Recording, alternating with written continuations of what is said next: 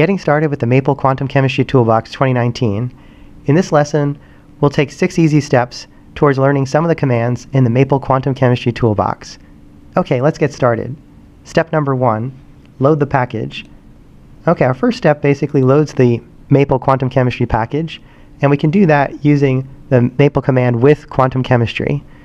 Hitting return loads on all of the commands in the toolbox. Okay, step number 2. Define your molecule. So we're going to define the molecule hydrochloric acid, and we're going to pull its geometry from an online database of more than 96 million molecules.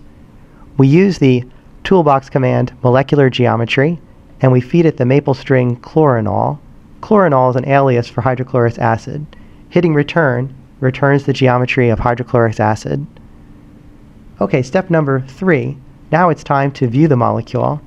To view hydrochloric acid, or to view our molecule, we can use the toolbox command plot molecule. And plot molecule takes the list of lists from step number 2, the geometry, and when we hit return, we obtain the molecular plot of our molecule. You can see the hydrogen atom in white, the oxygen atom in red, and the chlorine atom in green. And we can use our mouse to rotate the molecule. We can essentially use, for example, the zoom feature to zoom into our molecule, to shrink our molecule, and do all sorts of different manipulations on our molecule. Okay, so now we're ready for step number 4.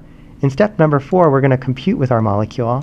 Now here we actually have many different possibilities for all the different methods that are in the quantum chemistry toolbox. There are wave function methods, density functional theory methods, and reduced density matrix methods. In this case, we're going to use density functional theory, and we're going to use our command then density functional.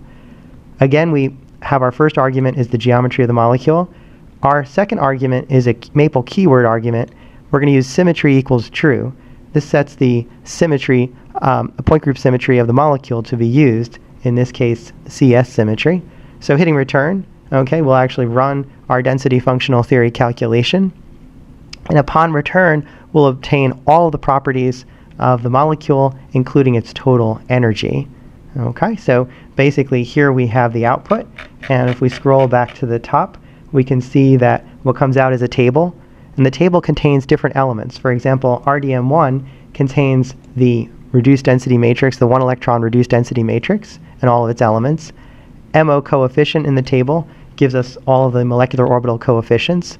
Populations tells us the population, okay, of electrons in essentially each of the orbitals, atomic orbitals of the molecule.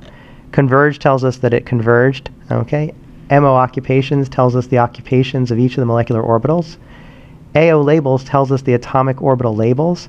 E total gives us the total energy in atomic units, Hartrees. Dipole gives us the dipole moment of the molecule, its x, y, and z coordinates in dBis. Okay, group then tells us the group abelian group symmetry of the molecule, in this case CS symmetry. Here we have the charges of the 3 atoms. Okay, we can then see that makes sense with the dipole moment. MO symmetry gives us the irreducible representations of each of the orbitals. And finally, this gives us the MO energies, okay, the energies of the molecular orbitals. So all this information comes out, and then it's easy to retrieve from a single density functional theory calculation. Okay, so now we're ready for step number 5. In number 5, we're basically going to visualize some of the molecular properties that we just computed using density functional theory. So the first thing we're going to do is look at a density plot 3D. So we use the Maple command, the toolbox command, density plot 3D. Our first argument is the geometry. Our second argument is the data returned in step number 4. And upon hitting return, we obtain the following density plot of hydrochloric acid. As before with all Maple plots, we can click on it and we can rotate the density plot to get different angular views of our hydrochloric acid. We can also use the zoom feature to zoom in and out on the molecule. Our next part here of step number 5, we're going to look at a molecular orbital plot. So once again, we use the Maple command density plot 3D. Now, however, we add an additional argument here, a Maple keyword orbital index, and setting it to 13 gives us the 13th molecular orbital of hydrochloric acid. And here you can take a look at it, and we can see the molecular orbitals, and the positive lobes are given in green, and the negative lobes are given in purple. Okay. Then our second to last plot that we'll look at is the dipole moment plot. And the dipole moment plot of hydrochlorous acid is generated by, again, passing the geometry and giving the keyword method equals density functional to tell it which method we're going to use. And upon hitting return here, we obtain the dipole moment plot of hydrochlorous acid. So you can see the direction, okay, given by the arrows in the dipole moment plot. We can click on the plus sign here to zoom into this plot more, to blow it up. And then we can again click on the rotate to rotate our plot of the dipole moment. Our last plot is the vibrational mode animation plot.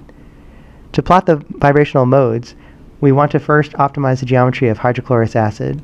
We do that with the command geometry optimization. That takes the initial geometry and outputs a final optimized geometry.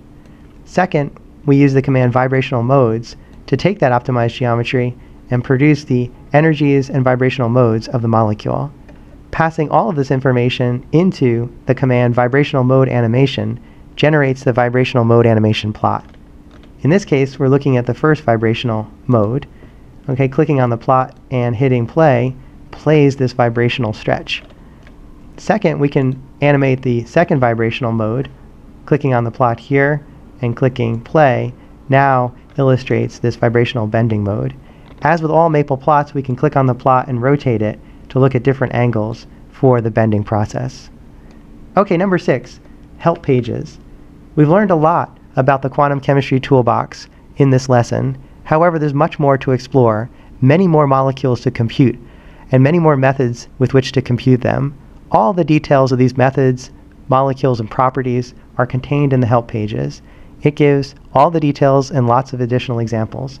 To access it, we use the question mark command in Maple, followed by Quantum Chemistry Overview. Clicking Return opens up the overview of the quantum chemistry package. This actually contains lots of different sections.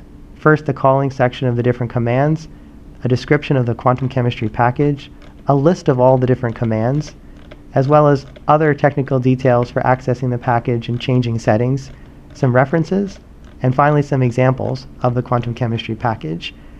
Going back up here, we can click on a representative help page. So for example, let's take a look at density functional. So density functional is the command that we used in this lesson to compute density functional theory for our molecule. From the calling sequence, you can see that we passed the molecule as well as options. And here are all the different options that are available for density functional theory.